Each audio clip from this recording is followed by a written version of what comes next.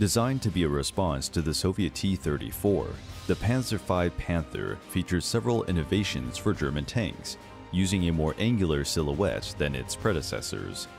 The Panther was equipped with a 75mm cannon, and its thick front armor made it an excellent support vehicle on the battlefield. However, despite its efficiency, its history was marked by several automotive problems. Its 600 horsepower engine and neutral steering system were not sufficient to move an average 45-ton tank. This caused catastrophic failures, and the engine would regularly burn itself out. It wasn't until 1944 that the Panther received improved versions and became a source of fear in battle.